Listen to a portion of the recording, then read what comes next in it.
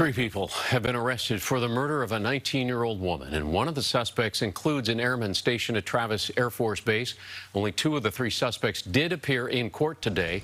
Reporter Marissa Perlman live in Fairfield with more on this case. Marissa? Yeah, two brutal details playing out here in Solano County Court this afternoon. As you mentioned, only two of the three suspects making their first court appearance in front of a judge. That Travis airman charged as an accessory to murder. He bailed out, and tonight we're learning he's back on base. There's just no reasoning. There's no reason.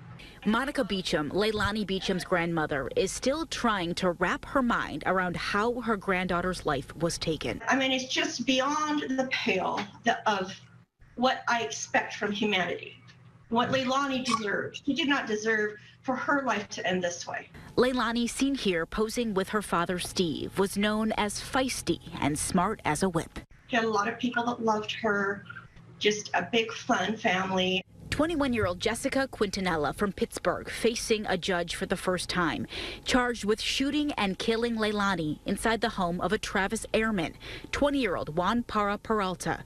The district attorney says it's believed he and Quintanilla were in a romantic relationship at the time of the murder. It looks like it could be a love triangle situation. The airman and the suspected shooter's brother, 27-year-old Marco Quintanilla, are now both facing accessory to murder charges.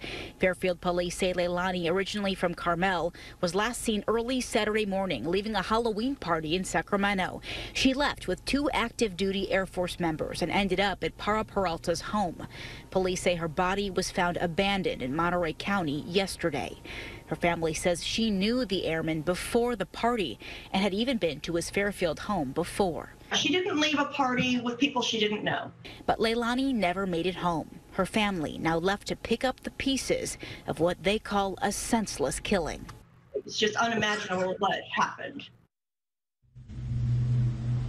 Well, the airman noticeably missing from court this afternoon. Leaders at Travis say he bailed out on $25,000 bail and is back on base tonight, still on active duty.